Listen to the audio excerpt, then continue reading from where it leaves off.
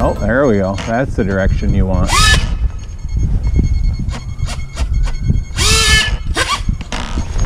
There we go. We rescued it. Good old turtle mode. Good old turtle mode to the rescue. So my flying got cut short today because my ESC died. But I thought maybe I'd take this opportunity to show how I transport all my FPV gear. I use a Pelican case. I'm going to put this right back into my chesty here.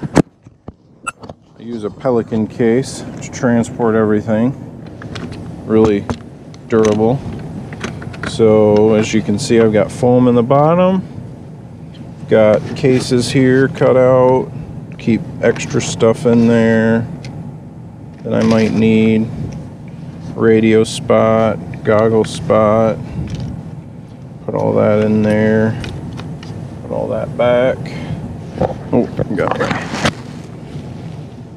neck strap for my radio. Put that in there, and then on top, got where I put my quad, my batteries. So this is HDPE. I made this tray out of HDPE plastic. You can buy it in different thicknesses. Just welded it together. You can make them any way you want. But yeah, just that way it just sets right over top of everything down below. Got a bag here for tools that you may need in the field. But yeah, I like it because I said it's super durable.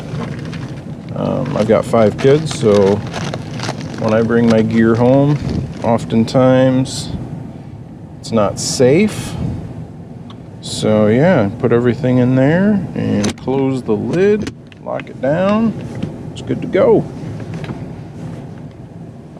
So, oh, got my earphone for my goggles here.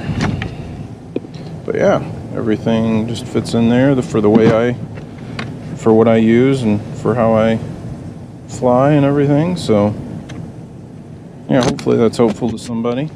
You don't always have to use a backpack. You can use whatever works for you.